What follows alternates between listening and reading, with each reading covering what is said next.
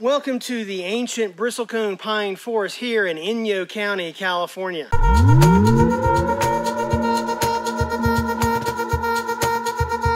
These trees, there's nothing else like them anywhere but the American West.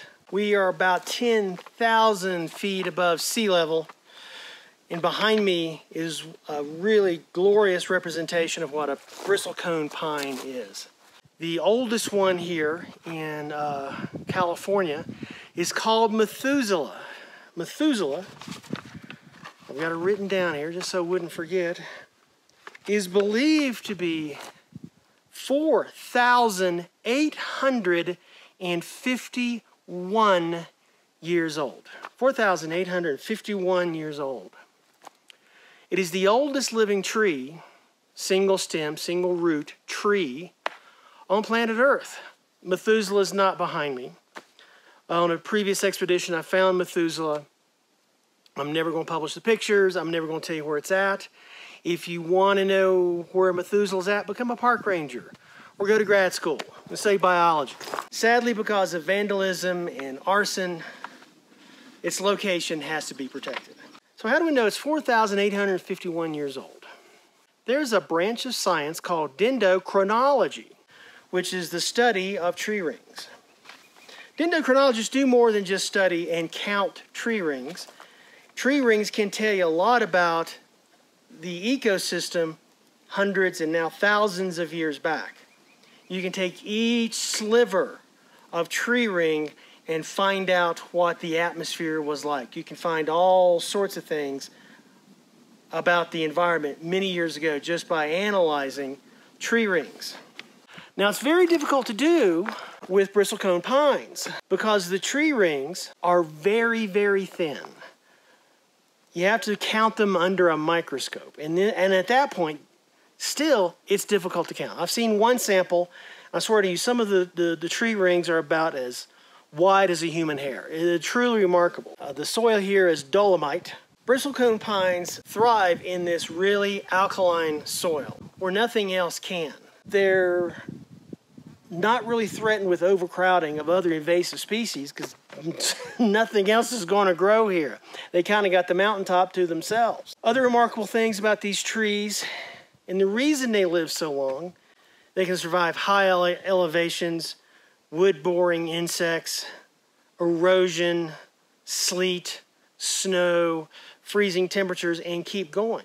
They can actually also survive fire, like the one behind me. You can see the bark is exposed.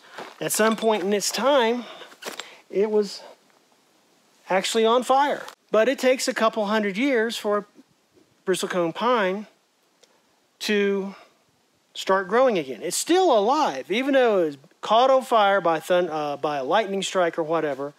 It's still alive because it's so dense. And because they grow so slow, it may take centuries for new leaves to appear. Very hardy plants.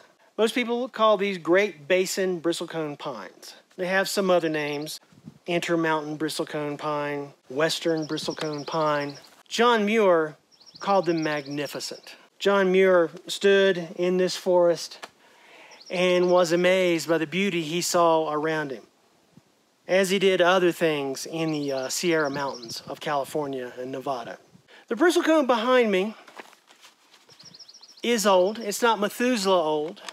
Let me give you kind of a time scale.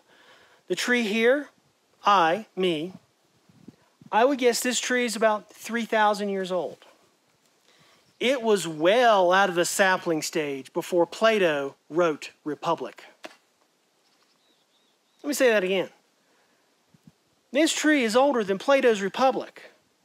And all the trees behind me, same story probably. This tree, the Roman Empire, rose and fell during the lifetime of this tree. It's still here. The Roman Empire is not. My money's on the tree.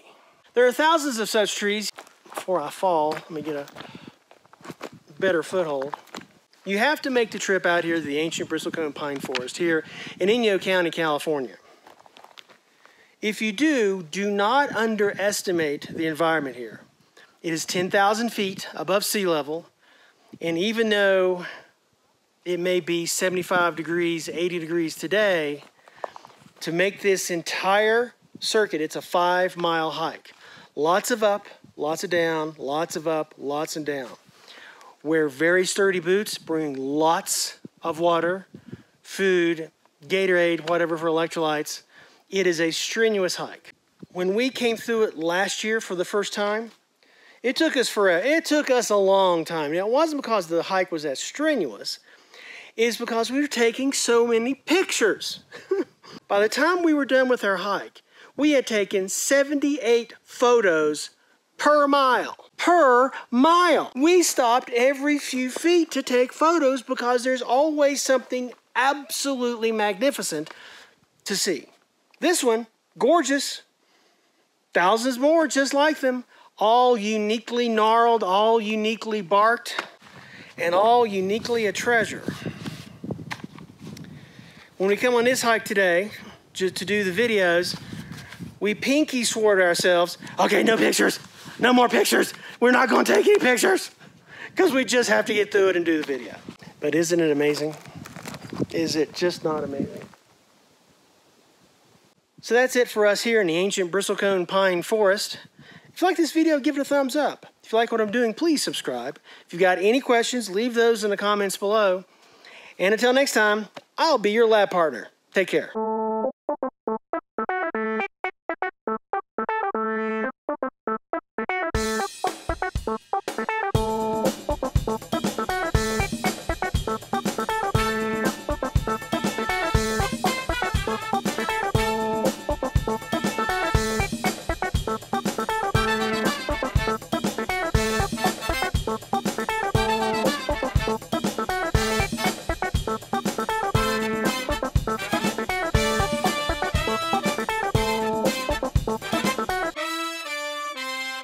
And just as a side note, if you decide to come hiking in the Ancient Bristlecone Pine Forest in the high Sierra Mountains at 10,000 feet, don't wear a dress.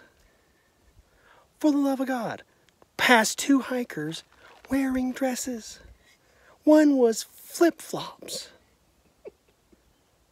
Yeah, it is laughable for what's so sad. Do we just not take hiking seriously anymore here in America? Dresses. She could have gone to church. She could have been coming from church. All the service is over. Let's go hike 5 miles into the upper hard granite of the Sierra Mountains. Let's do that. It'll be so much fun. Oh my gosh. I can post my bloody feet on Instagram. I mean, fucking 2 of them. One is like, okay, an idiot. But 2, you got to make a video about it, right? Seen it all. We're not down to the parking lot. We don't even know what we're going to see yet.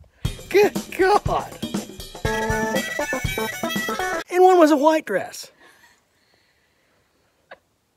White dress. She's never getting the stains out of that one. Throw that one away.